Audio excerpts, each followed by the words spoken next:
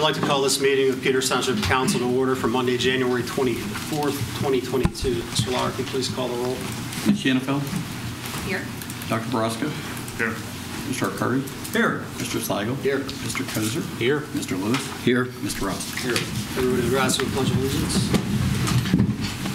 Pledge allegiance to the flag of the United States of America and to the republic for which it stands, one nation, under God, indivisible, with liberty and justice for all. Okay.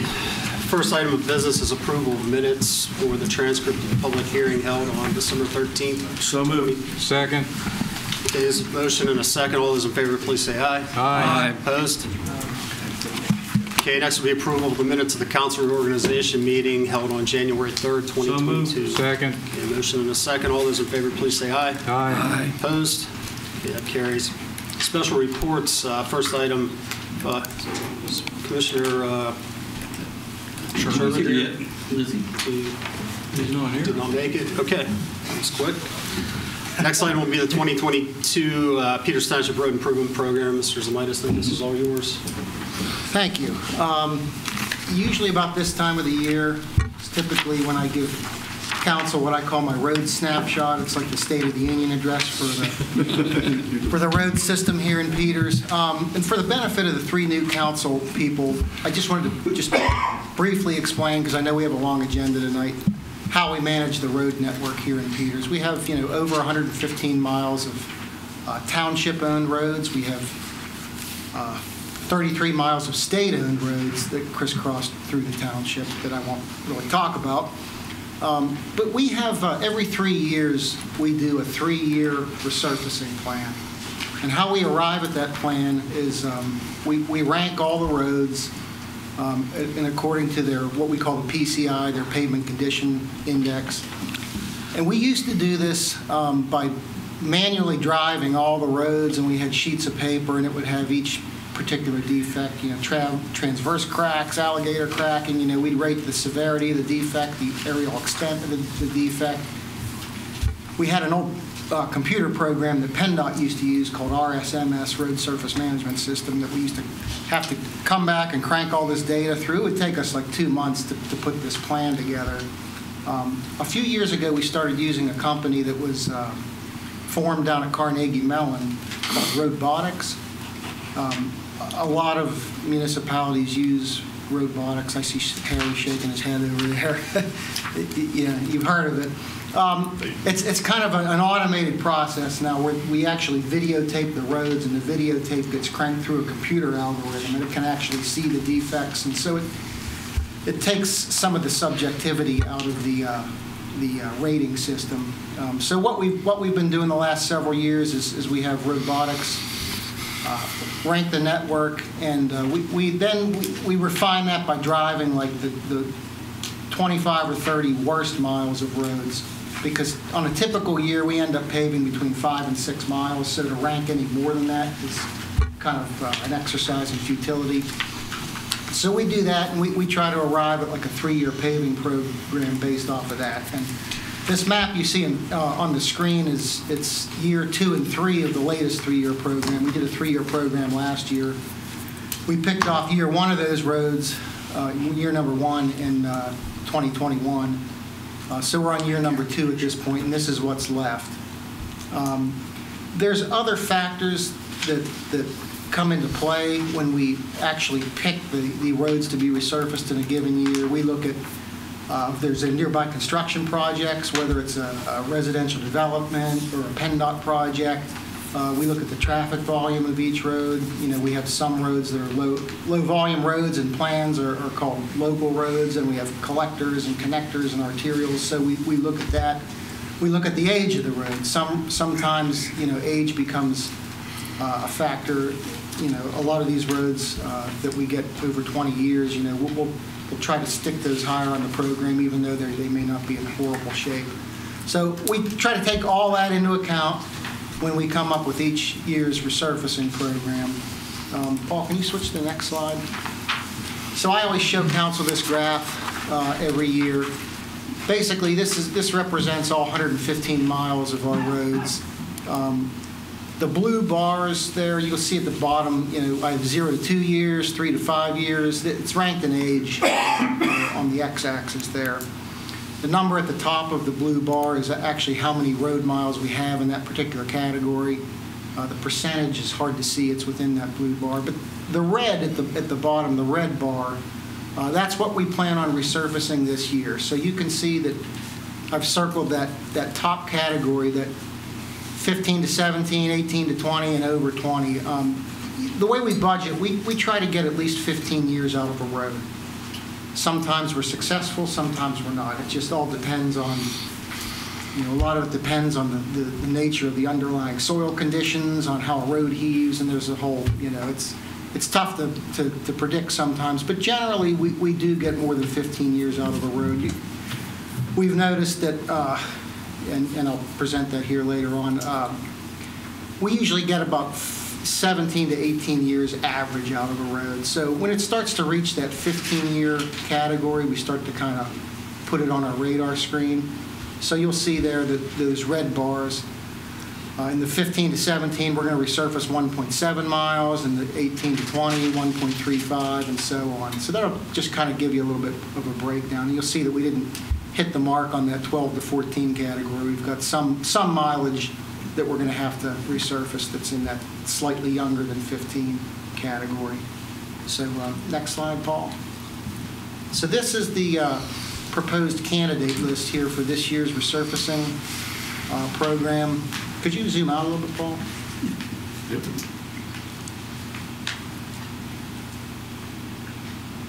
A little too far, but You have two choices. no. Yeah. Okay. Well, I'll pick this one. What I wanted to point out was that 16.9 years is the average age of the road segment that we're doing this year. That list on top represents what we want to put in our base bid, and then we usually add, we never know quite how the prices are going to come in with a given year. So we put a couple add alternates on the program. But if the prices come in good, there's a couple more roads we'd like to add. That's the top list there. The bottom list, a couple additional paving contracts that we want to come out with this year. The rec center, this won't come out of the highway maintenance fund, but Peterswood Park, there's a couple connector trails to the Arrowhead Trail we want to pave this year. The rec center parking lot, the lower lot we want to do. And then as a separate project, some roads that are in pretty bad shape. I don't want to go into the whole history of it, but these several roads, we have about half a dozen roads that we used to classify as minimum maintenance roads. Laurel, Maplewood, and Pinewood Drive at the bottom of that list being some of those roads. We're going to go out for a separate resurfacing contract here shortly to get those done first thing in the spring when the asphalt plants reopen. So long and short of it. If I could just say, and the one thing is that those roads are complete reconstruction, and the budget for road paving this year was increased to accommodate that, so that in fact we did not diminish the effort we had on resurfacing other roads. Correct. Very good point. Those roads will be slightly more expensive than our typical resurfacing because we need to redo drainage systems, we need to add drainage, we need to widen. Those roads are in pretty bad shape. So that'll be this spring. Total mileage that we hope to resurface this year is about 5.6 miles. Next slide, Paul. So this map, we try to put everything on one map when we pick the road program. I know you can't really see it too well on the screen, but the red lines represent what I just said we were going to put in the base bid. The blue lines are add alternate bids. The green at the bottom, Laurel, Maplewood, that'll be under separate contract. And the one remaining minimum maintenance road that we have to tackle, we plan to do that next year, is Longview Drive. We plan to get that designed this fall for a spring bid next year as well. And on this map, I just want to point out, we try to put, if we know of particular PennDOT projects, we put them on here. We try to communicate with Pennsylvania American Water, Peoples Gas, Columbia Gas, any projects that they have, any developments under construction or developments proposed in the pipeline. We try to get everything on a single map, because as I said at the beginning, there's other factors other than pavement condition index that we take into account when we try to pick the roads to be paved in a particular year. So that's what the map's going to look like this year. I think that was the last slide I had. Well, I did want to talk about this briefly. Yeah. We are going to do major road construction on Laurel Drive. At the end of Laurel Drive right now, there is not a turnaround that is adequate for large vehicles. This is what we're proposing. Mark's been working with the adjacent property owner. We think we've come to an agreement, but we're going to be talking about that in executive session with you in terms of what the property owner believes is fair compensation. So that's the status of the paving here for this year. The only two remaining things I wanted to bring up is Mr. Lauer indicated we do have a kind of an expanded budget this year in order to tackle Laurel and Maplewood Drive. We still plan to do the street rejuvenator and crack seal program that we typically do too. Those maintenance practices that we've been doing extend the life of the roads and get us bigger bang for our buck, so we don't want to quit doing that. That'll be usually late summer, early fall, we do those programs as well. So that's it. Entertain any questions. I know we're going to talk about a township tour later on. Paul will pick a date for that. Sometimes we drive a few of these roads to get. Mark, it's not a big item, but I think an omission on this list is Galley Road. It's actually, Bob, it was on this year's program.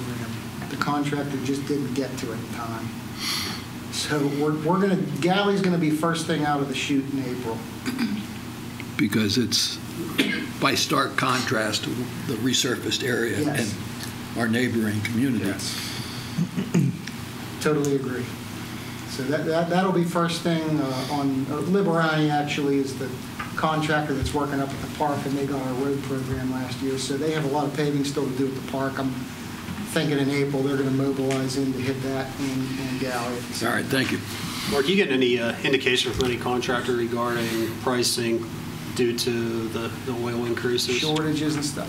I don't yet. I will say that, pretty much every construction material under the sun went up this year. Pipe prices were horrible. PVC, plastics were terrible.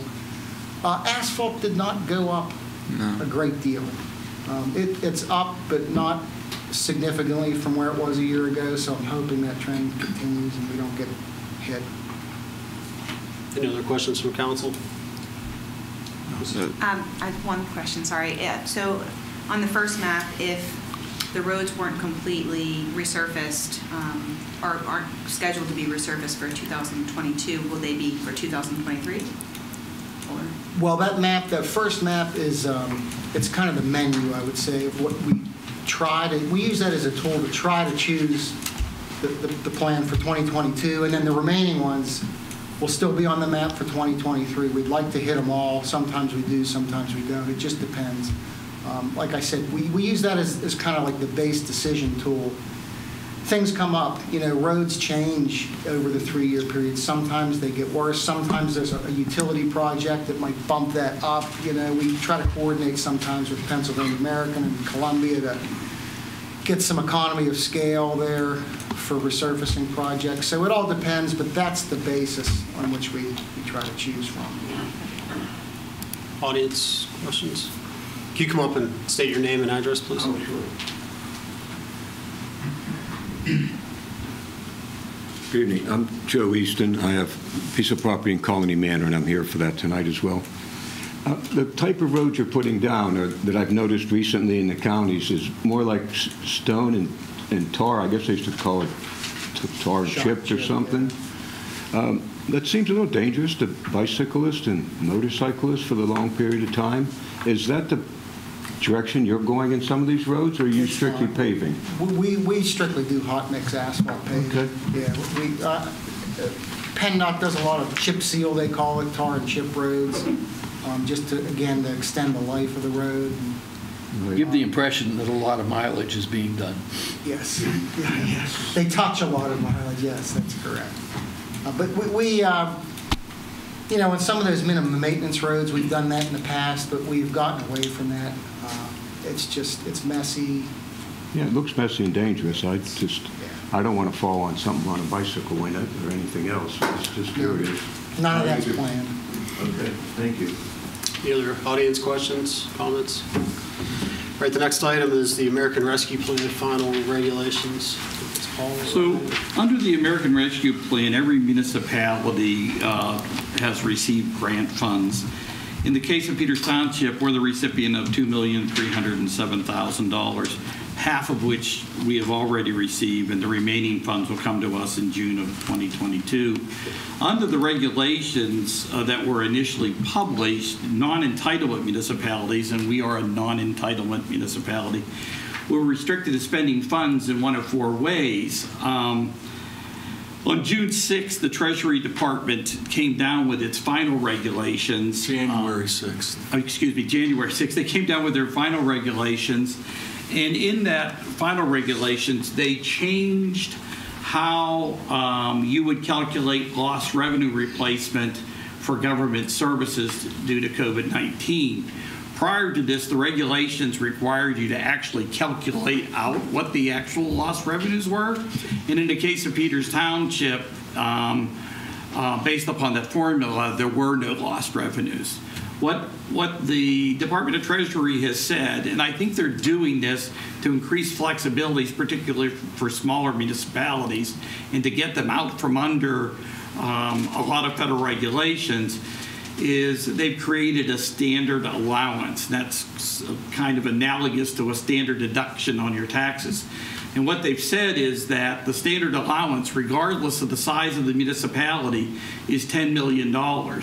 And that becomes the amount of lost revenues that you have, regardless of whether, in fact, you actually have had lost revenues or not. So it is to the township's advantage to approach the American Rescue Plan funds in this way, because it gets you out from under federal regulations with regard to things like Davis-Bacon wages on construction projects. And it gives you absolute flexibility on how this money ends up being spent. So what I am proposing we do is we pass, at a future date, pass a resolution indicating that we intend to take the standard allowance and that we intend to fund government services with it. And the government services that I would suggest that we fund, as we did previously, is police and fire salaries.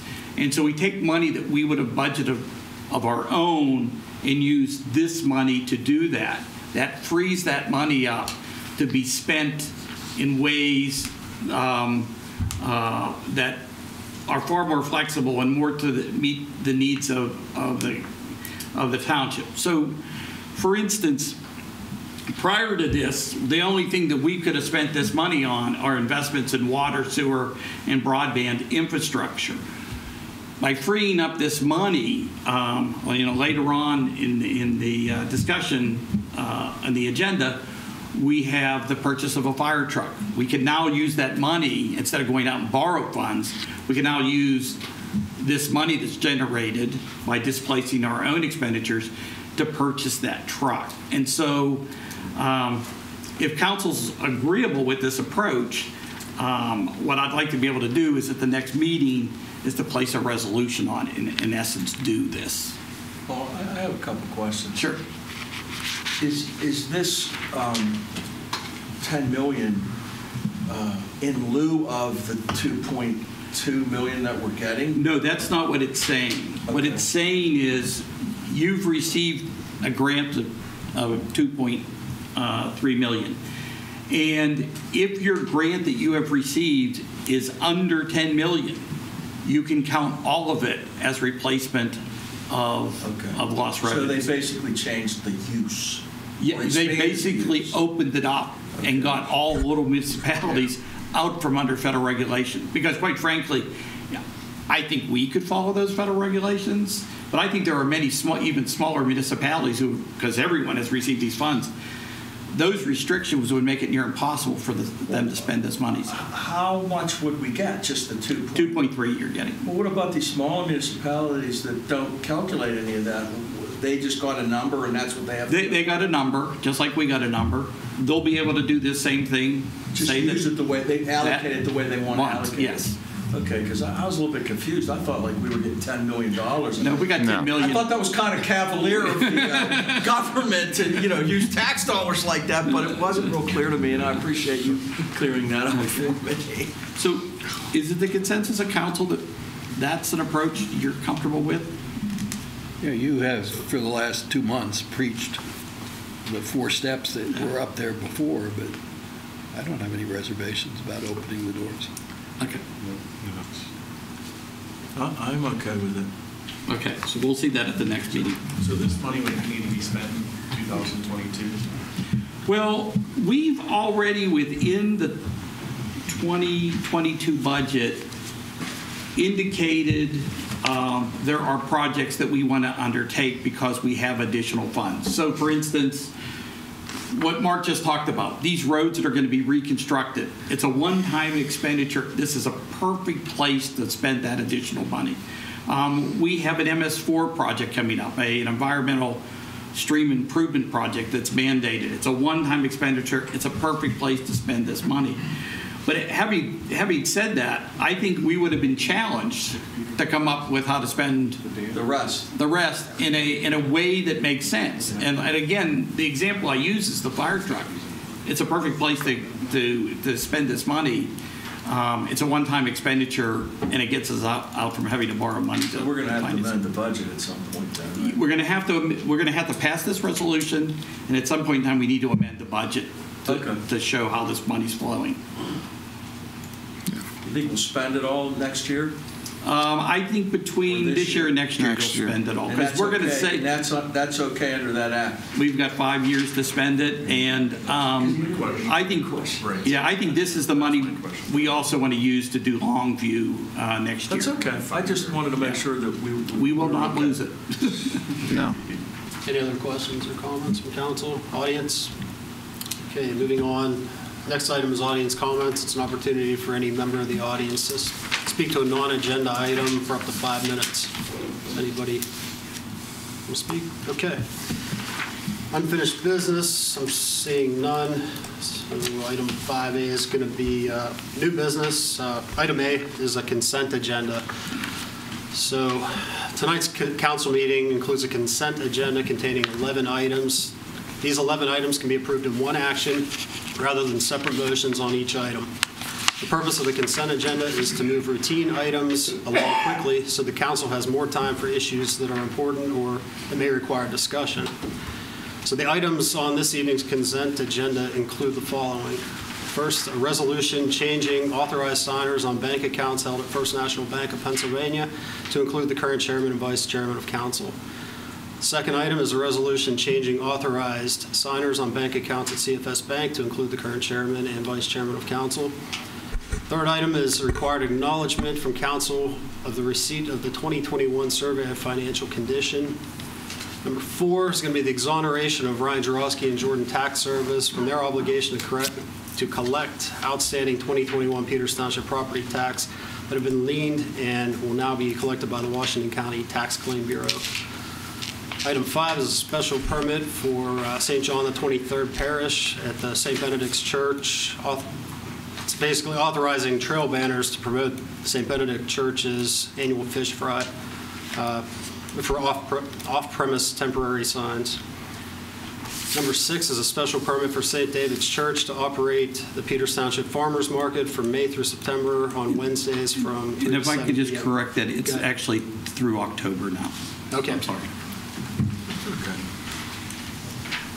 Seventh item is resolution authorizing the township manager to sign PennDOT highway occupancy permit applications, including the highway occupancy permit required for fire station number 3. Number 8 is accepting the recommendation of the Peters Township School District to appoint Brian Geyer, the district's athletic director, to the Parks and Recreation Board for a term that ends on December 31st, 2023.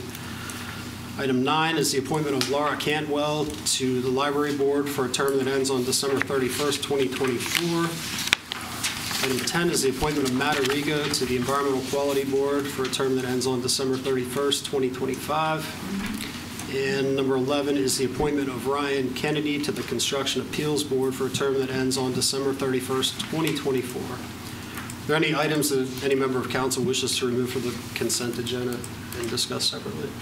Anything? I'll make a motion that we approve the consent agenda as stated. Second. Okay, we have a motion and a second. All those in favor, please say aye. Aye. Opposed? Okay, the consent agenda passes. Next item is going to be the approval for recording purposes of the McKay subdivision, as shown on drawings prepared by J.R. Gales and Associates, dated December 17, 2021, for Douglas H. and Jennifer A. McKay. All we're doing here is moving a lot line, right? Yes, but if I could, for the sake of the new council people, all subdivisions of land, whether they're simple or complex, go through the same process. There is a filing made with the township's staff. Those are reviewed. If a determination's made that there are no modifications or variances required, they go to the Planning Commission, who makes a recommendation to council. If after review administratively there is required a variance or a modification, those will go to the Planning Commission, and a recommendation on a modification is made to council. A recommendation with regard to a variance is made to the zoning hearing board, and then it goes back through the normal process of going to the Planning Commission and council. So as is the case here, this is a simple subdivision where you're simply moving a line, but the process, regardless of this or a complex subdivision with many homes, would be the same. So. All right, well, I'll make a motion that the council approve for recording purposes of the McKay subdivision as shown on drawings prepared by J.R. Gales and Associates dated December 17, 2021 for Douglas H. and Jennifer McKay, subject to the Planning Commission's recommended conditions. Second. Okay, we have a motion and a second. Any other questions or comments from council? Audience? Okay, all those in favor, please say aye. Aye. Opposed? Okay, it carries. Item C is going to be the approval for recording purposes of the Easton Cottle subdivision as shown on drawings prepared by J.R. Gales and Associates dated December 31st, 2021 for Joseph W. Easton. It's a simple subdivision with transferring a portion of a lot to the owner of an adjacent lot. Just had one question, Paul. Looking at this, where does parcel A get road access? Is it shown on, Seth, is it shown on there? Because it is shown on there. Paul, can you see that? Right here. Yeah.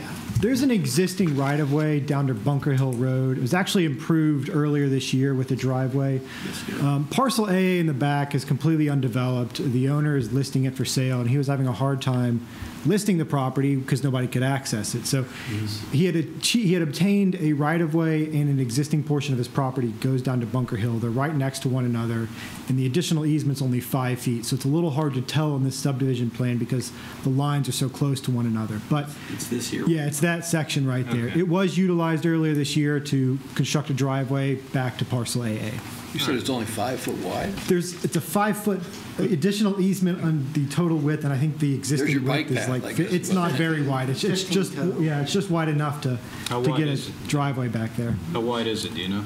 About 15 total between the existing property and the additional easement. There's a 10-foot strip, I think, in fee simple that goes back to parcel A. All right, so that's... And then there's a 5-foot easement that flanks that for a total of like a 15-foot access strip. So. All right, so that parcel obviously predated our ordinances that require the 50-foot right-of-way.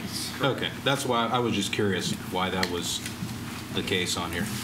All right, then, I'll make a motion that we approve the Easton Cottle subdivision plan as shown on drawings prepared by J.R. Gales and Associates dated December 21st, 2021 for Joseph W. Easton. Second. Okay, we have a motion and a second. Any other questions or comments from council? Anybody in the audience? Mr. Easton, anything? Okay, all those in favor, please say aye. Aye. Opposed? Okay, that carries. Item D is going to be approval for recording purposes of the subdivision of parcel, I'm not even going to read that, parcel owned by the Peters Township Sanitary Authority as shown on drawings prepared by HRG Engineering and Related Services dated December 2021. So a number of years ago, the Peters Township Sanitary Authority acquired a property that has a home on it for the purposes of, at some future date, of putting in a pump station. What they'd like to be able to do at this point is to sell off that home and retain a small portion of the property that they would need to actually install the substation.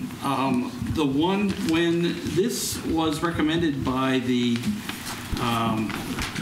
Planning Commission, it came with a condition that was placed on it by the Zoning Hearing Board.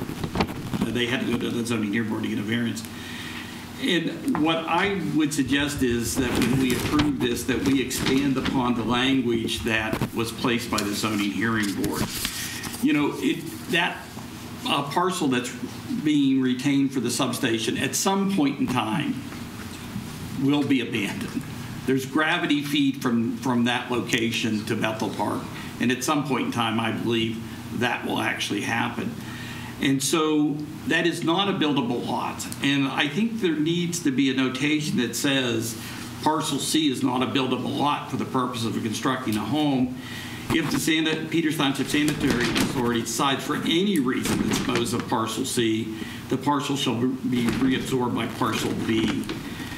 The condition by the Zoning Hearing Board predicates that if they decide not to build a pump station, at some point in time, they'll build it, it'll get abandoned, and they should be able to sell off that lot.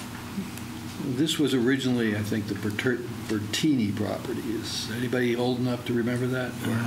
I don't even recall that. So, because that's how it came in here. And there was a lot of discussion about the concept of the residents not being enthusiastic over the pump station. Yes. But, So they're keeping, that blue is the part they're keeping? Yes.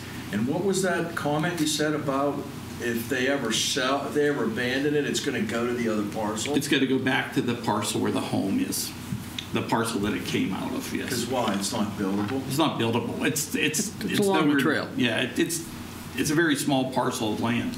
So really, there should be something that requires, whenever they sell the house, there should be something in the deed that includes some reversionary language or something like that. So, I don't know how you could do that, though, Frank, because it would be prospective, right? well, you'd have to have an agreement of sale that said something effective if, provision in the agreement of sale that survived settlement that says that if they abandon it, it goes to that property. Yeah, but you actually have the reverse. The Township Sanitary Authority owns both of these parcels. Right, so if they sell the one piece, the agreement of sale should say that in the event that they abandon the use on the other piece. I would agree with that. That's where it should go. Yeah.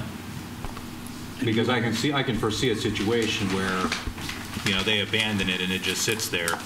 Yes. And then that's a piece of property that we're not collecting tax money on. Well, Even though it's the a tax piece of money is property on nobody claims, and Right. suddenly you have something Right. that's in disrepair. Right. The only question I have, Frank, being unfamiliar with the property, would the owners who are going to purchase the new parcel want it? Well, yeah, that's the other question, particularly if there's a structure on there at some point or something. Or any They have to tear it environmental down. issue that they Right. have to That's what I'm take? saying. I mean, I don't think that's a good idea. I don't why think we there is. Why don't we just approve the subdivision, let them sell it, and then if and when they abandon it, we can always just see if the people that own it then want it. Yeah, but what if they don't want it? Well, I think the concern we have is what we see is somebody someday, as we noted in that one lot that we just bought back, Yes. that they'll buy this at tax sale or they'll pick this up and they'll go to the zoning hearing board asking for hardship to build some mini structure on this property. And it may be 30 years from now when we may forget it, there may not be a good enough record. That's what we're dealing with on two cases now, I think, at the ZHB, where we've created these unbuildable lots that sometime later are being tried to be built. I'm not sure how to restrict it, The though. problem I foresee is that you're, like what you said, John, is that if you put that language in there, probably the current buyer is going to buy it, but what happens if, they abandon it and there is some sort of issue with that property and they don't want it, then what? Then they're stuck with it. Well, but if you only put the language in the subdivision, I think you're okay, because what it does is, if they don't want it, you can't force them to take it, but at the same time, the sanitary authority is going to be stuck owning it, and they're going to have to maintain it. Can't they I just give don't it see to them us? selling it off to anybody else Can't except they that. just give it to the township for a nominal, and we can just keep it as open space? Yeah, but what do we want it for? That's I more don't even open think you space want to than- give them where it's at. What I don't understand is why do they have to do this in order to sell the house? Where's the house located on this? It's located, it's about right here. Yeah. I can't see. So why do they have? Can I they mean, why keep- can't they just sell it in its current configuration? and Is it can, just- can they keep enough property to make that buildable? Well, in the that was future? my point. Yeah, why do they have to put it in this configuration? Because it seems to me if they just sold, How big's the parcel? Oh, I don't think it's subdivided. It's technically two parcels. well, of it's two land. parcels. I as it understand is that, but right now. is this big enough that you can build a home on it? I think you'd still be hard pressed. It's pretty skinny. I mean, it's probably, it might be 50 feet wide. Well, it has to be at least 65, the way Okay. I'm reading it, but still. I mean, But you're at going to this point- have, At this point, it's a buildable lot, right? Because you're going to at have this point, 15-foot it's side yard pre-existing. setback. It's existing It's pre-existing, so it's a buildable lot. And there's a But does two-story the- home on it. So does EHB approve it like this? They did. Well, what they approved was a variance that allows it to I think you be do better created. looking at this. Usually they don't give a variance that would take them out of compliance with our ordinance. You know, the existing, whatever lots This is left, the they get house it their here. municipal authority and not regular landowner. And the trail Why can't they is sell right. the whole thing and then sanitary authority retain an option to purchase that lot for $1? That way they can't ever develop it, and if the sanitary authority wants to abandon that, they'll just abandon that parcel, the option, and then whoever buys the red part will own the whole. That works better because they can't develop it unless they exercise the option, which then protects a future owner down the road from developing or from getting stuck with a piece of property that has something on it they don't want. How big is parcel B? I have here. In fact, I got the thing. I mean, that's what I'm saying. It doesn't it better just to do it the other way? So really, I mean, 1.5 acres is parcel B. 1.5? so realistically, there's a good chance whoever buys parcel B is going to tear the house down anyway and build another house there. Not necessarily. But there's a good chance. It's a good likelihood. And this- It's been vacant for 10 years. the No, second there've been parcel- people living in it. I'm They're sorry. the sanitary authority is currently a landlord. So the current parcel B is about 60, I was looking at this scale, is about, 63 feet wide and 149 feet deep. I mean, you could certainly put a house on there. You couldn't put, a mansion on there, but you could certainly fit a house. My concern about this is if we approve this, I know someday whoever's sitting in these chairs 10 or 15 years from now is going to have to deal with somebody coming in here with exactly what you said and trying to stick a mini house in there or something and say that that's a separate approved lot there. Well, Even that's though- why I would put a note on the subdivision that would stop that from occurring. Yeah, I think that's fine. Then my concern still is what happens when they abandon it. We're going to end up getting stuck with it. It's what's going to happen. No, but Why can't- I would but disagree Frank, with what I'm you on saying is, that. why can't you just sell them both parcels And take an and get an easement back. option on the blue one that they can repurchase it for $1? That way they could never develop it, right? And if the sanitary authority wants to do something on that little parcel, then they pay them the $1 and they're never going to be responsible for it. Now that's, again, my concern is this. If the sanitary authority puts something on there and then they tear it down, they abandon it, okay, and there's an environmental issue, you know that the person that buys the red piece isn't going to take it. That's what I'm saying. That's right, and then we get stuck with it. But if there's an option for them to take it, then the property owner's out of it, right? And if whatever they build there's going to revert to the sanitary authority, and it becomes their problem. Right, for as long as they hold on to it. Right. I mean, depending on what it says. Now, if it's an option to purchase, right. That's what I think. Okay, That's what I saying think they that's should fine. do.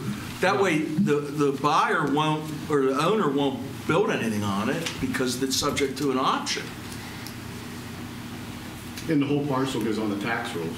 Right. And the whole parcel, the whole parcel goes Right. on the tax. Well, until I mean, the not that sliver's going to be worth anything. Until the sanitary authority takes it back and then it goes off. Right. I don't know, I'm just trying to Do think. you give them like 20 years and say we have to exercise our right within the time period? No, because you don't want to abandon this piece of property for the purpose of putting a pump station there. You want them to be able to put a pump station there. Right, so- There's a lot of land that can't be developed right now without that pump station. Do you think it will go in, Paul, that they will put? No. Oh, I think there will be a pump station, and I think at some point in the future, the pump station will be abandoned. Okay. Okay, but I think there will be a pump station. Otherwise, there's a lot of land up above here that cannot be developed. Well, then if we just do that, we just don't make it revert to whoever buys the red parcel. Well, but it doesn't force it to be reverted, this note. What it does is it limits to where it can be reverted to. So if you own the red portion and don't want it, the sanitary authority's stuck with it. Okay.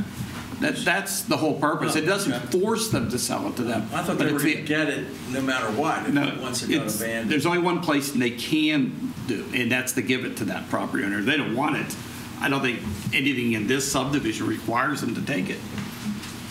Okay. All right. Does that work for you? That's fine. I'll make a motion that we approve the subdivision for the Peters Township Sanitary Authority that was prepared by HRG Engineering and Related Services, as we discussed here this evening. I'll second. Okay, we have a motion and a second. Any other questions or comments from council? Audience?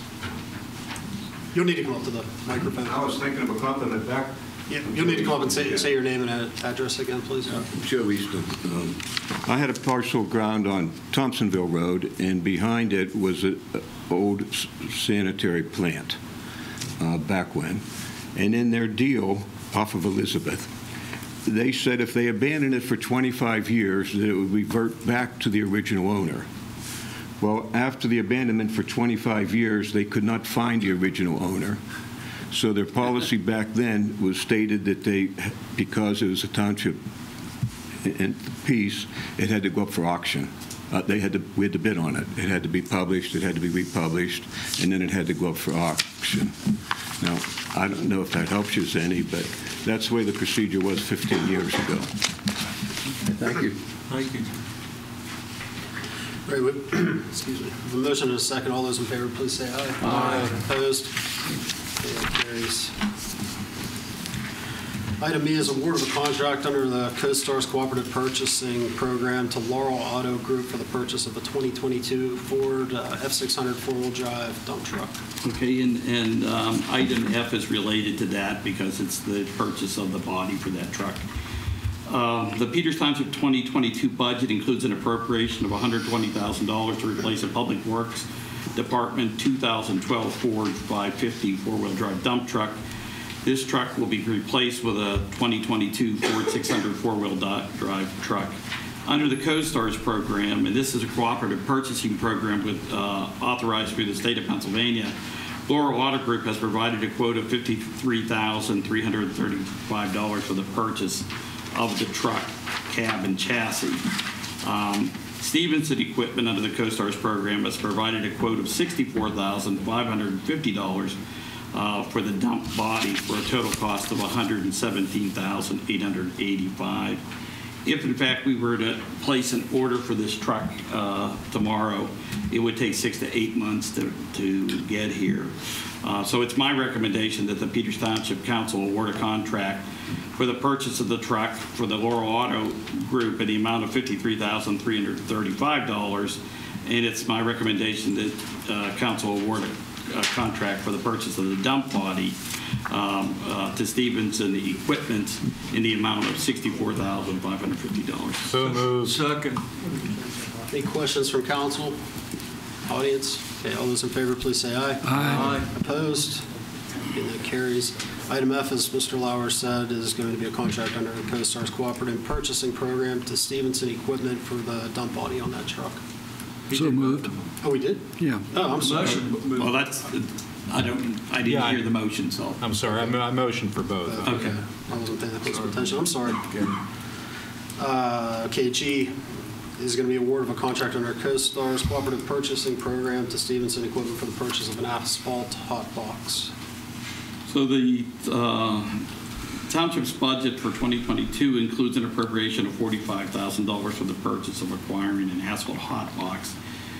The asphalt hot box is designed to keep asphalt material at an appropriate temperature, thus allowing the Public Works Department to do permanent repairs to road. The purchases, again, be none of the Commonwealth of Pennsylvania CoStar Cooperative Purchasing Program, and it is my recommendation that Council award a contract for the purchase of the asphalt hot box with a roller to the Stevenson Equipment in the amount of $41,038. Is it under the budget? Yes. Yes. Make a motion that we approve that purchase. Second. Okay, motion's been made and seconded. Any other questions from from council? The only thing is, it will never look like what's in the picture. Only on the day it arrives. It will when you pick it up. I don't even think it'll look that good on It's nice Peters Township red, though. Yeah, that's true. For a day. Questions or comments from the audience? Seeing none, all those in favor, please say aye. Aye. Opposed?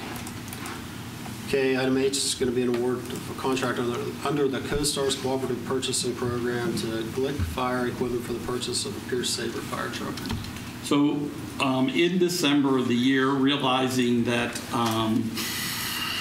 the problems of purchasing vehicles and equipment, given what's happening in the economy, I challenged all department heads to go out and begin the process of getting price quotations on various pieces of equipment. And quite frankly, our intention was to purchase a fire truck later in the year. One of the things that we did the last time around that was very successful is we were able to strike a deal with a manufacturer where we bought their demo truck. The truck was built and then used by the manufacturer in trade shows, and then later in the year it was delivered to the township at a substantial discounted price. Those demo trucks are going to be hard to come by this year. The other thing that Chief McLaughlin discovered was that everyone is looking at price increases and surcharges based upon the cost of raw materials and their supply. And so where we didn't necessarily intend to come to council this early, I think it makes sense at this point to actually place the order for the truck now. As I said earlier, originally the intention was to borrow funds to be able to fund this truck.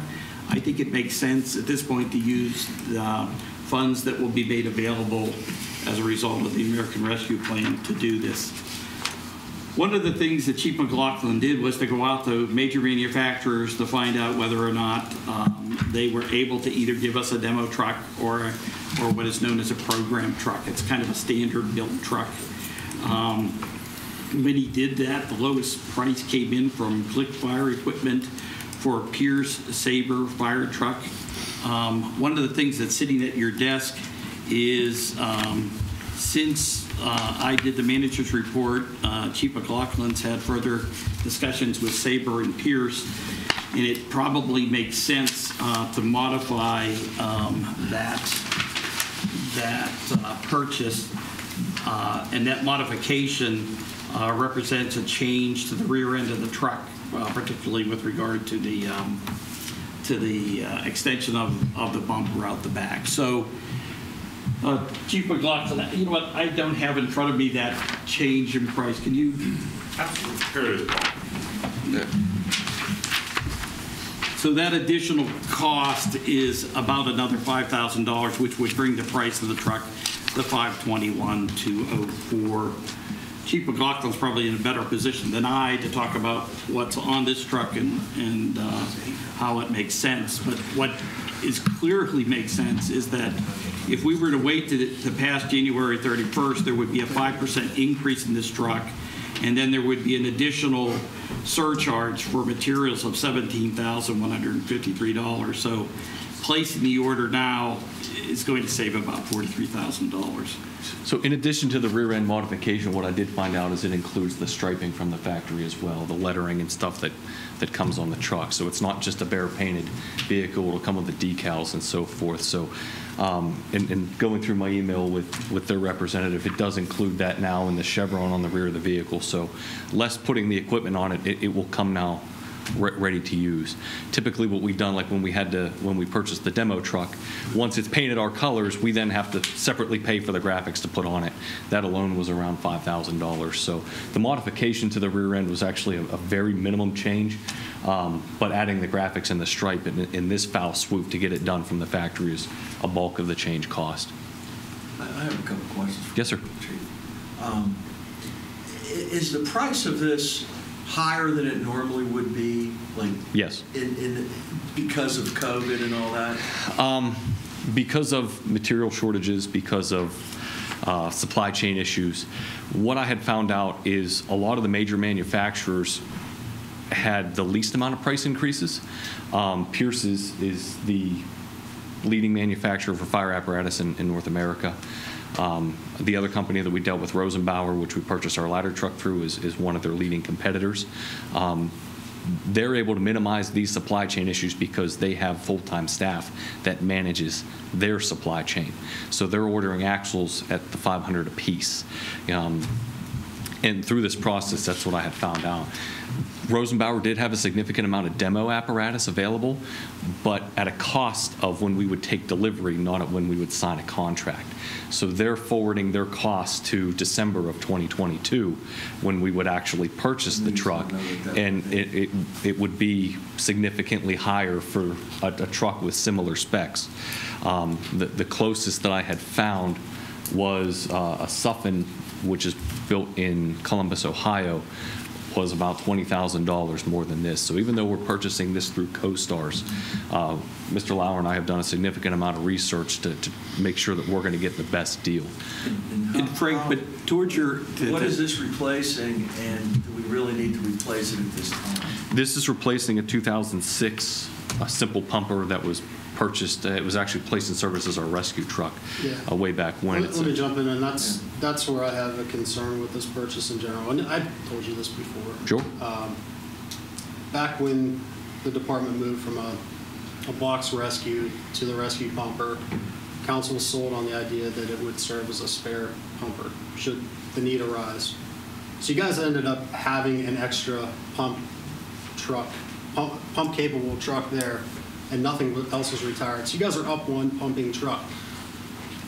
Back in the fall, you commented during the budget workshops that once the first two trucks are on the scene, all that's needed is means of moving people. I think last count you guys have like 5 SUVs / pickup trucks sitting up there that all have back seats on them. So my question is, why do we need to be spending $500,000 for a spare engine when theoretically, I mean, we were sold on there being a spare in service with the rescue. On top of that, we don't run a straight ladder truck, we run a Quint, which has a pump on it. So, and I'm trying to look ahead to when Station 3 is up and running, and I guess what I see there is you're going to have an engine there, and then you're still going to have your rescue and your truck at Station 1. So calls that you're going to run are either going to be structural rescue. So out of Station 1, you're either going to run the rescue truck and the ladder truck along with the engine coming out of Station 3. There's really, I don't see any reason to run an engine out of that station to begin with. And on top of that, you still have an engine sitting at Station 2, which hardly goes out anyway. Right, so Station 2 is our response from home, and we're not going to have a spare apparatus anymore. So when Well, you do, though, because you have a rescue that has a pump on it that didn't exist years ago. It existed as a truck, so we've always had 5 major pieces of apparatus. Basically 3 engines, a rescue, and a truck. When we respec'd the rescue in 2006 for an additional $25,000 in cost, there was a pump added to it. And what that did was allow us to increase our ISO pumping capacity and allow us to now have the ability, when a truck does go out of service, to not have to borrow somebody else's like the city of Washington does at times, or basically we're But I don't see, why would you have to borrow? You only have 3 guys working at one time anyway. They're not all driving separate pieces of equipment out the door. exactly, and we're not going to respond to a fire in an SUV first out. The rescue can respond to a fire. It has responded to fires. It's 35 feet long. It's built as a rescue truck first that can additionally pump a fire. So when we have that issue, we're able to use that front line. So when an engine goes down, which an engine will go down for a significant amount of time because it's never a simple fix, we have that truck. So you just that's now the spare. You just made my argument. The rescue truck is its own spare. Instead of buying a straight rescue truck, smaller municipalities purchase these with a tank and a pump on them. Same thing with aerials. They purchase them with a tank and a pump. And all of our surrounding municipalities actually operate with 6 large pieces of apparatus. I'm proposing we still keep it at 5 when we open the 3rd station and put the new truck there. So what's the plan to do with the current truck, Chief? You're going to sell it then? Sell it. Yeah, we're not going to add to the fleet. We're going to replace the 2006 with the new piece. How much can you get for that? Yeah. That is a wild, yeah, it depends. So the market for that is actually high right now. But there's not much of a market for a 17-year-old fire truck. So a lot of the larger municipalities take the city of Pittsburgh. They're selling them after 10 years typically, and they're getting a higher resale value for it. A target price for this would probably be $70,000. The gain about that, when we sold our when we sold our ladder truck in 2018, we purchased the new one for $910,000. We sold the old one for $100,000. So it was also 18 years old at that point in time. Is that the one we showed? Charleroi, yes, sir. Yeah. So that was a deal. Yes, for both sides. Yeah, both sides. But the last pumper we sold was nominal amount. It was a 1988 pumper that we. How big is it? Will it fit my driveway? Well, I guess that would be my other question. Is it the similar wheelbase to the? Yeah, so you and I actually have similar taste in speccing a truck, and we like to keep it small and short. This isn't what provides the service. It's the people on it, whether career or volunteer, it doesn't matter. That's what provides the service. So where we're budgeting and spending $520,000 on a pumper, our neighbors to the north in Upper St. Clair reduced their budget this year and budgeted about $800,000 to purchase a pumper. This isn't bells, thrills, whistles, all that type of stuff. This is a work truck. That's what we like to build, and the wheelbase, the stature, and everything speaks to that. A couple questions just to clarify. So this pumper will not be, we're not buying this for Station 3, correct? We're not buying it in addition to our fleet to put at Station 3. We're replacing a pumper, but the intent would be to put this new truck in that new station. So when we have Station 3 built, are we going to have to buy another one of these? No, sir. Okay.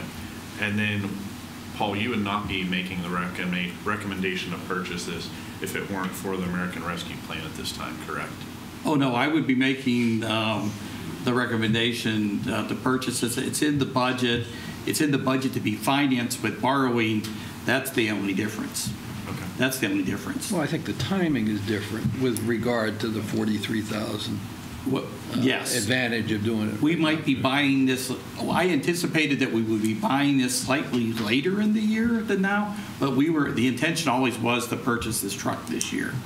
The one thing that I will point out is that that I did not mention is that this amount exceeds the amount that we have in the budget. We budgeted this at $500,000, but that difference in price is a reflection of the increase.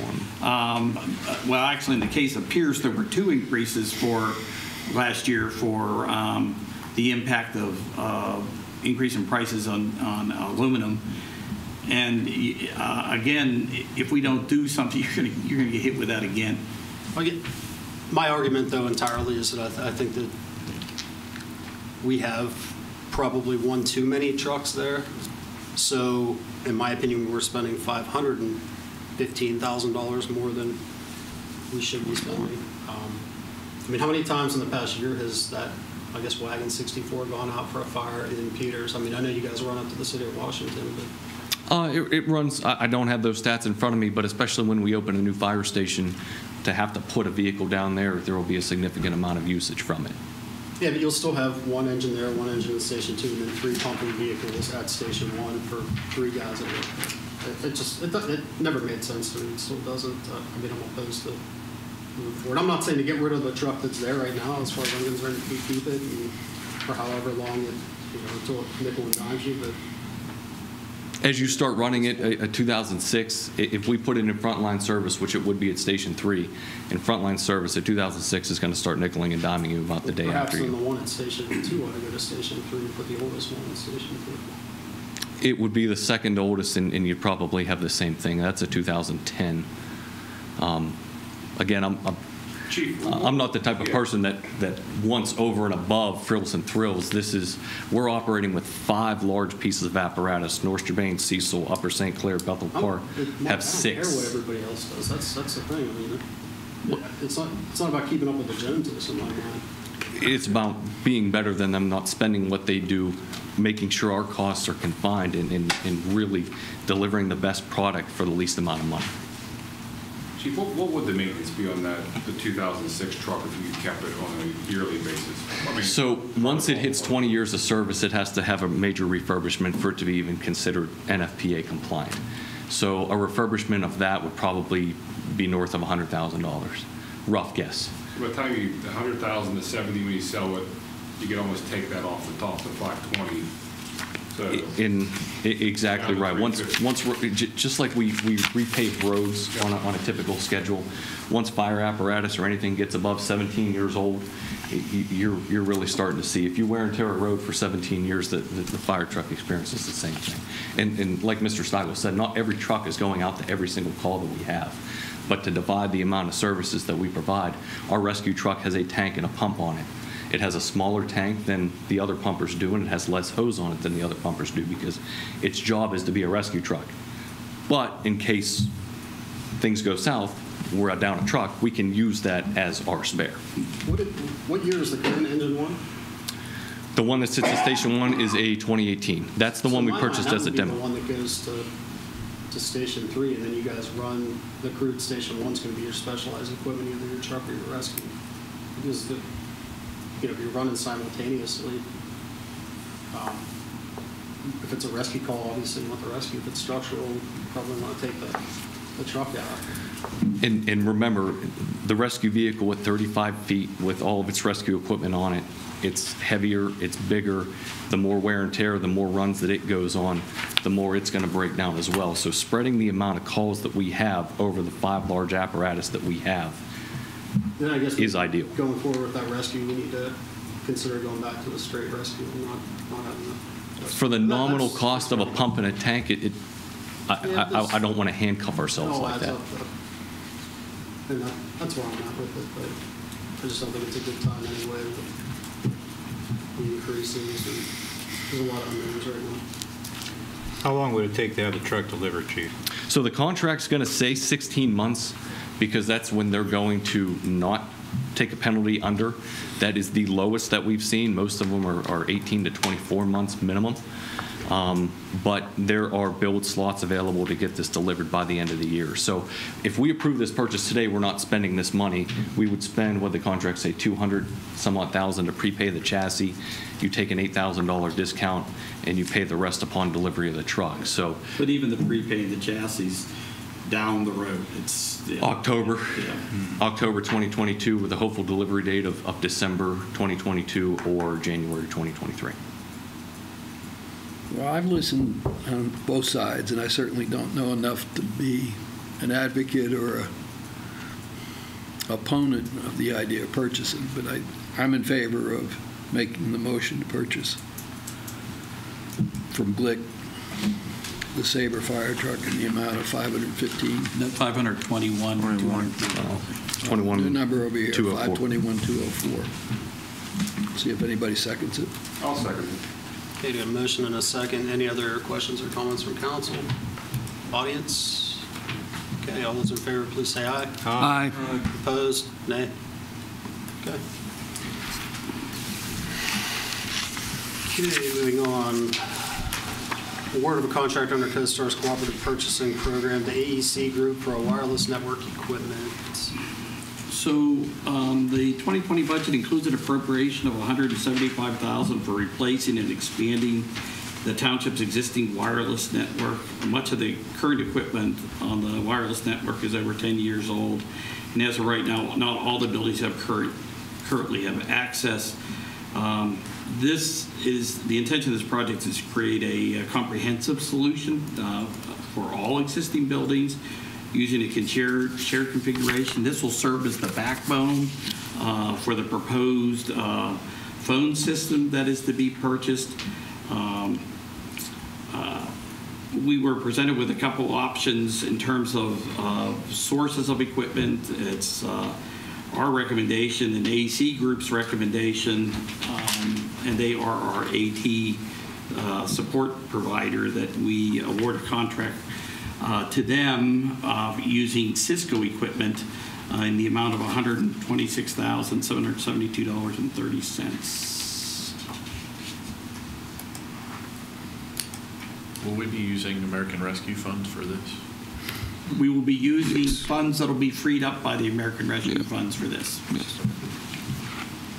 Yeah, and the one point I would make, this project, in addition to replacing in existing areas, I mean, you're actually adding some Wi-Fi service outside of the library that they can use for outdoor programming in the summer. The Public Works Department, the tennis facility, will actually also have Wi-Fi under this, which they do not have currently. So it does expand in certain areas.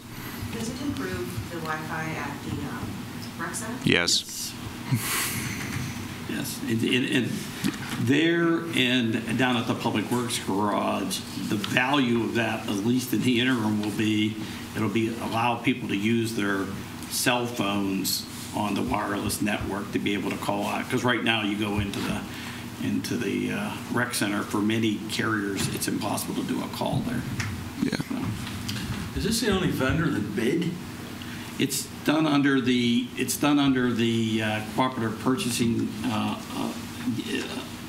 program. This is the only vendor where we got quotes off of. These are discounts off of manufacturers' suggested price. That's what the CoStar's program is about. Okay. And I got another question. I noticed in the paragraph in here, I don't know where it is. I know I saw it when I was looking at this before. It says something about where did I see that? It has something to say where they said that the Cisco system would be better integrating with with the potential phone systems. Yes. One of the things, in addition to that comment from AEC, we reached out to Tower Engineering, who are doing the specifications for the phone system, and they agree. They think that the compatibility with any phone system we may end up with will be better with the Cisco equipment. The other reason why I think AEC is recommending Cisco is that we do have some Cisco equipment, particularly over in the police department, that isn't that old, and we can use that as opposed to buying and replacing that equipment that's relatively new over there. Well, wouldn't there be a vendor that would do the whole kit and caboodle? I mean, to do the wireless part and the phone system? Oh, we're going to go out and competitively bid the phone system. And like, for instance, AEC is a vendor that could, in fact, provide you a phone system.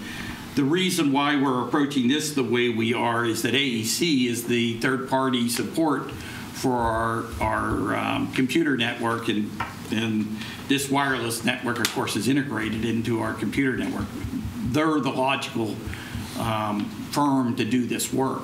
Yeah, but why can't you bid the whole thing, both parts of it? Well, and my concern there would be, I think you would run the risk of running into a very proprietary system at that point, where you would have both the phone and the internet installed and provided by one vendor. You may now be forced to work with that vendor for the life of both of those systems, because if you put one system in, if you put one system in and then you go out for the phone system and it's not compatible, you're losing bids that way. Well, first of all, potential bids that could be lower than Cisco is a standard for wireless providers. Yeah. My concern is that with our computer network, we've had great success limiting the modifications of that system to our third-party vendor. I would get concerned if we brought somebody else in who is changing configurations within our computer system to accommodate the wireless network other than AEC, because we hold them responsible for keeping the network up and running. The phone system, on the other hand, stacks on top of this. The thing about Cisco is it's a recognized national provider. I think it's a standard that I think most internet phone services are going to be able to be compatible with. Okay. Now that $126,000 figure, does that include the labor? That's the equipment. Yeah. So we don't know what the labor's going to be, right? We actually have a quote on that. It could be as much as another $20,000. It's somewhere between. Yeah, it's somewhere between 20 and 30. They said it would probably be on the lower end of 20. Yeah. Who's the install? Is it the same It's AEC. company? Yeah, it's AEC. Group? Yes. So aren't we getting pigeonholed to respond to Ryan's comment with the same people, with the same systems that they're selling us? I wouldn't characterize it that way. What I would characterize it is that the firm that does your third-party support of our computer system is the same firm that's going to do this. Right, but that could change, right? Oh, it could in the future. Yeah. But the fact of the matter is we're under contract with AEC to do this support going forward. And while they're there doing the support, that's who we should be using as opposed to bringing somebody else in. Yeah, I don't see the issue. I mean, I'm not particularly endowed with Cisco's equipment. I mean, we've had it in our office, we've taken it out, but I don't think our IT department made an improvement when they took it out. I'm not saying I'm opposed to it. I was just trying to flush out the issue is like why you wouldn't get a better deal if you bid the whole system, everything, as opposed to, you know. Oh, I understand what you're saying. It's like buying a car and then saying, well, now I want to bid on the engine. You know, I mean, you're going to get a better price if you buy the car. It's just not the frame and everything except for the engine. I mean, I just don't like, I don't understand why we were doing it piecemeal as opposed to just a global everything, labor, you know, equipment, it's, you know, everything. But, I mean, I understand what you're saying, and I just was questioning why we're doing it this way. Fair. Anybody care to make a motion? Yeah, I'll make a motion to award the contract under CoStar's Cooperative Purchasing Program to AEC Group for the purchase hardware and software necessary to upgrade Township's wireless network. Second, anybody? I'll second. Okay, got a motion and a second. Any other questions, comments? Council or the audience? Okay, that said, all those in favor, please say aye. Aye. Aye. Opposed? It carries, and item J is going to be the renewal of various insurance coverages for automobile fire and liability for 2022. Yes, so one of the things that the township does every 3 years is to bid its insurance coverage that makes Peters Township relatively unique among municipalities. We are in the final year of that 3-year cycle. The insurance premium for this year is $134,978. This is an increase in premium of $9,883 over what we paid in 2021. Some of that is a reflection of increased equipment that is being insured. I think some of it's simply a reflection of the market. In 2022, we appropriated $140,000 for liability insurance. We have another policy for cyber insurance that comes due in the middle of the year. I think we'll be slightly over that $140,000, but not by much. So All right, it's I'll my make a recommendation that we renew the. I'll make a motion that Peters Township Council renew its insurance policy with Zurich American Guarantee. Second. Okay, got a motion and a second. Any other questions, comments from the audience? All those in favor, please say aye. Aye. Opposed? Okay. Well, are we going to be rebidding these? Next Going year, out for in quotes? towards the In end of fact, the year? we use a consultant to help us putting those bid specs together. We've already have her under contract, and she's going to begin that work. Thank you. Payroll and bills? Mr. Chairman, I've reviewed the payroll and bills. I find them to be in order. I move they be approved. Can I get a second, anybody? Second. So moved. All those in favor say aye. Aye. Opposed? Okay, correspondence. We have a letter from Mr. McLaughlin, who I see is in the audience. Mr. McLaughlin, you want to address the letter at all, or okay?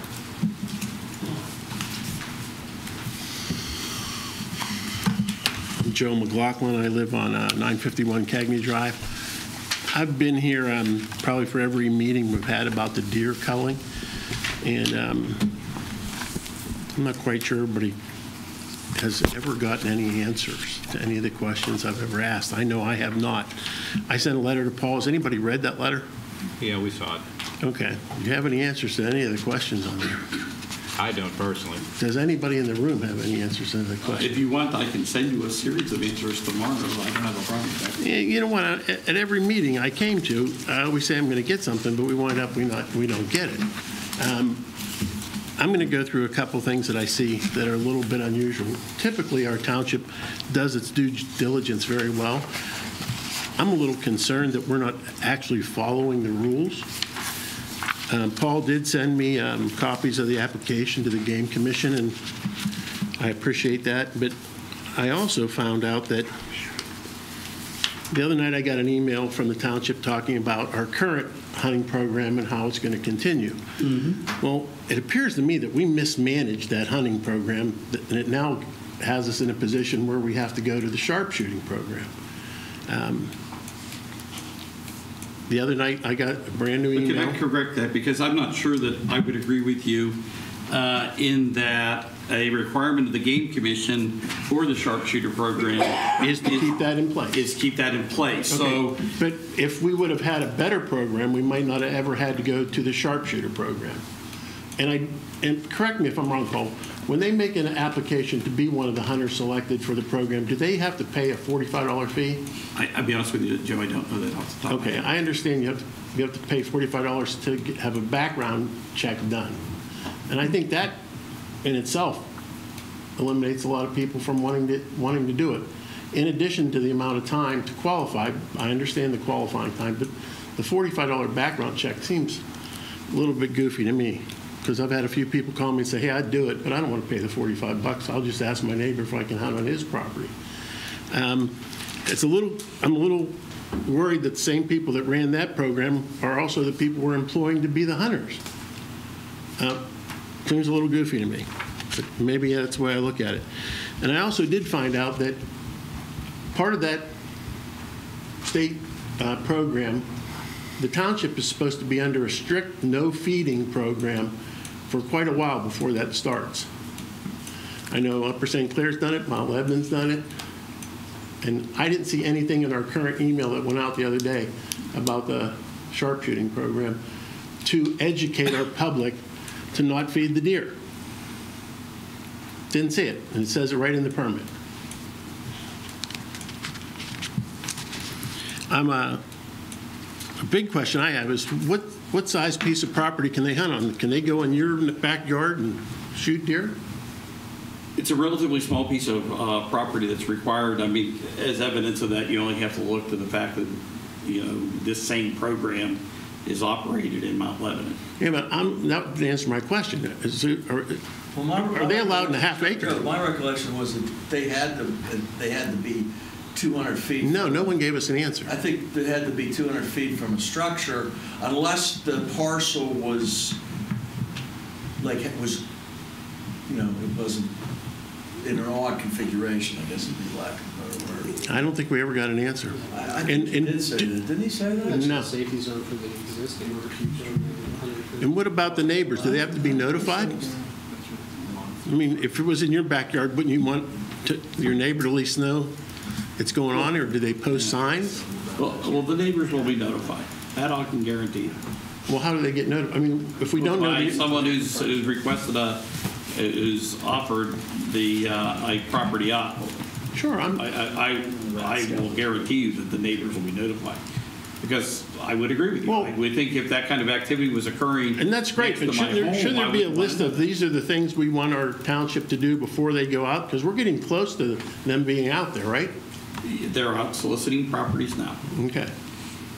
And are they soliciting them in the areas where they told us they had the most problems, or are they soliciting all over the township? I'm assuming that they're soliciting where there is a problem, but I'm not. Okay. I think you might. I'm not doing that personally. Okay, well,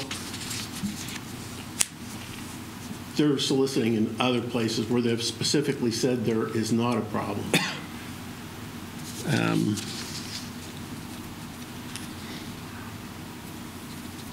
So we have no set guidelines. It's like somebody said they're eating their shrubs, they could set up on their deck and shoot them in the backyard as long as they told the neighbors. They're not necessary. Shooting from a deck, they're shooting from a higher elevation down, yes. Okay. Well, then answer this, Paul. Are they allowed to shoot on somebody's half-acre piece of property? I believe they are. Well, that could be a little scary. And these guys that shoot, I assume they've passed a test that they're marksmen.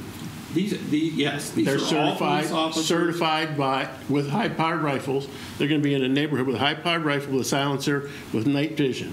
These are the same people who are performing this function inside of Mount Lebanon right now. Okay, no, and they are certified by the Pennsylvania to be able to do that work. And we have those certifications? Again, what I will have to do is I'll ask the chief, but I would assume that we do. But I have not. Have I held that in my hand? No, I have not. Okay. And I think when we were all told we were going to kill like 100 deer. That was a goal. And the permit says 125. And what the chief told you was the goal was to do 100. Okay. Typically, when someone asks me, am I going to build 100 houses or 125, I better be right on 100 and not say I'm getting 25 in here extra. I see this thing kind of gone through, not with the steps it should have, and I'm more than a little concerned about it. I think the one thing about it is that it was not approved but for a pilot program this year. The police department is to report back to council both on its effectiveness and its cost before council will make a decision whether or not they wish to continue this program. And I did research a little bit. They're trying to tell us it's going to cost $21,000. St. Clair and Mount Lebanon spend $70,000 or $80,000. That's because they hire an outside third party to do it. And that brings up another question. How do we buy anything in this township? Don't we have to put a bid out for services? No, because we're using our own employees. Okay, so then they're covered under our liability insurance? Yes, they are. Okay. I think these questions could have been answered before, because I think I've asked them before. I keep hearing, the township's losing its rural characteristic, but I think deer wandering around are kind of the rural characteristic. And I'm a little concerned with the liability, and there is no rule. No one can come in here today and ask you how close do they have to be to a structure. You don't have that answer, right? I don't have that answer, but I can assure you that okay, but they're going to start. The police department does. They're going to start by the end of the month. But the police Paul, department you does should have know the that answer. You should have that answer. That's part of your department. You should have that answer. Okay. This is a big deal. Okay. It is a big deal. I mean, if somebody calls in and says, can they go in my backyard and shoot deer? You're going to go, I don't know, the police are handling it. Is that right? No, what I would be doing is directing the people that are administering that program, I would direct them to the chief of police who would be able to answer Okay, well, you're talking to the chief of police then about this. Ask him about to follow the rules, and aren't they supposed to be under a no feeding program for the whole area? I will ask him. For quite a while?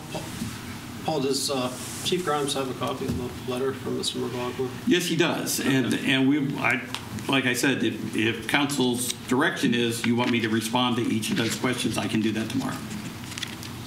I just think we need to pump the brakes on this. This is a big jump, and not normally how we do things in the township. We usually have all the answers first and cover our bases. And accidents happen, judgments happen incorrectly, and it's happened with the police before. It happens in public all the time, and I'd hate to see something, because in this program and other municipalities there have been incidents, and like, what caliber guns do they use? Wouldn't everybody like to know that? 223, I think they You know, did say that. They're silenced and night vision, I'm guessing? Yes. Yeah. You know, Joe, I appreciate your concerns and questions. Before being on council, I watched the meetings that you came to, and they're great questions. So I would appreciate answers to those questions and presented to council. you know, and part of the problem is I will copy council on my response to them. part of the problem is no one is real anxious to come in and say, okay, let's keep an eye on the police. They do a great job, but this is one instance where we've never had it happen before. And I don't think the township should let them neglect the hunting program that was in place. I think maybe it needs some new blood or someone else to oversee it. Because I think, for example, when we were at the public hearing, our police chief had no answers to me, and the game commissioner had no answers to me as how many deer are legally taken in the township. They didn't know those answers. To me, that's a great concern. You're saying 100 deer when you don't even know how many are already being killed. When we asked them about the farmers, they didn't have the answer for that either. And, you know, my research tells me minimally of 70 deer. They didn't have that answer. So to come to council and ask for that and to walk away with permission is pretty unbelievable. I'm disappointed. Thank you for your time. Thanks, Joe. Thanks, Joe. I think, Paul, we probably do need to look at cleaning up the hunting, I guess the policy on how that's administered for next year as well. I think that Rolling Hills probably should have been added as a parcel that could have had guys on. There's some other opportunity there as well, so we could look at that as well. You're talking about the archery. The archery program, correct?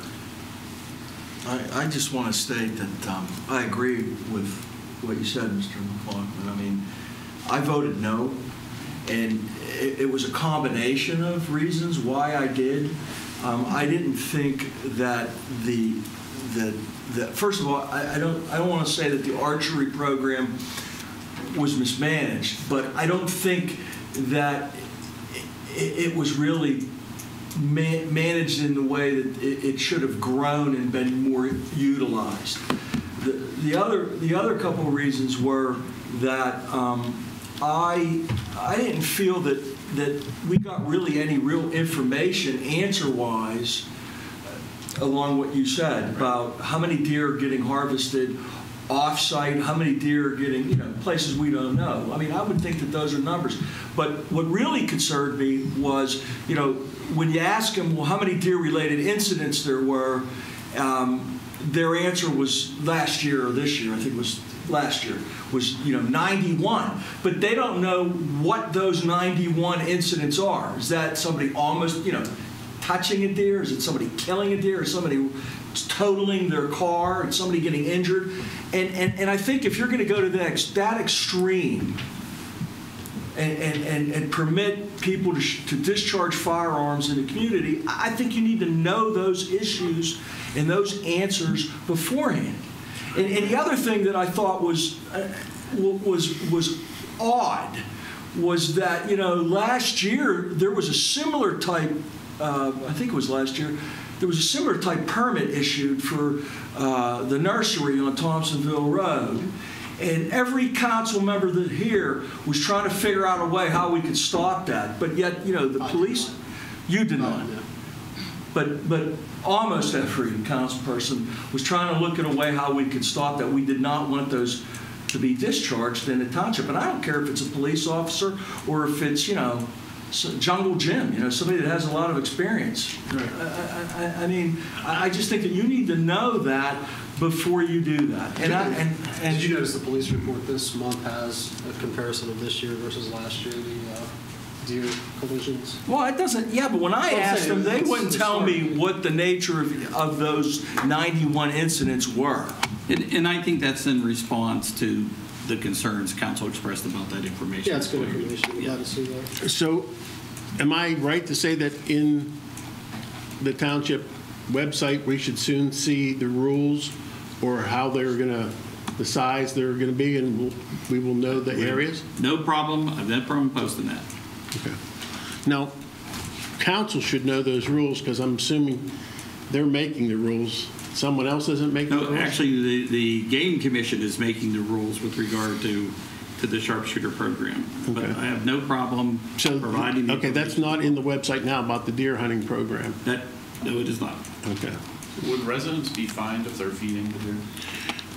And the, To let my parents know. I don't know the answer to that question. it says right in the permit that the township needs to be under a lockdown to feeding, and they needed to do an education program to the community.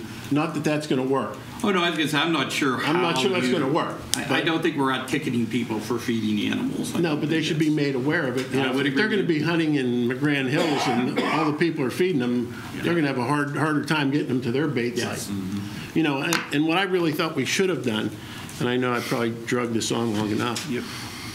But we probably should have worked with the Game Commission to get Peters Township included, like Philadelphia is, in the baiting area for the archers, so our regular hunters would have a better chance in that program.